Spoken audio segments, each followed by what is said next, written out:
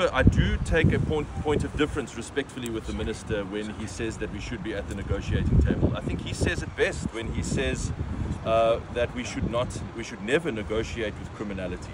The fact is that the people that we are negotiating in a negotiating room, in a conference room, are the same people whose members are out in the streets causing incredible violence and mayhem, disruption to our city, and even murder. We remember specifically Officer Quinana, who passed away this weekend at the hands of this taxi mafia. Now, it is not our approach, and we do not believe it is the right policy anywhere in South Africa that you negotiate with people who are threatening you with violence and who are perpetrating violence right outside the door of the negotiating room. We don't believe that that's a good policy. The Minister, I must just deal with taxis, but I see that the Minister is dealing with zamas in Gauteng. He's dealing with construction mafia elsewhere.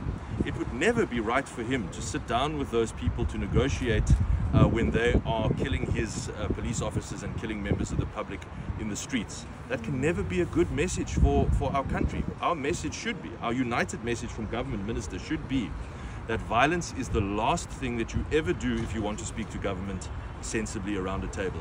If you engage in violence, you will never get a hearing from the government. Then this industry and other criminal syndicates around the country will learn that if you engage in violence, that is the number one way to close the door to any further negotiations and progress with the government. So we've taken a principled position that we will not speak with those who are perpetrating violence until it stops. Now, I think the firm position we have taken has already shown that it is the right position, because we have this peace and quiet this morning, albeit only for 10 or 12 hours.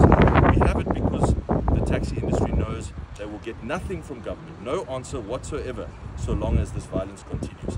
I think, Minister, that is the message we should be sending to criminals all over our country, whether they be in organized taxi businesses or in zamas, or indeed in any other industry that we are trying to deal with in terms of violent crime.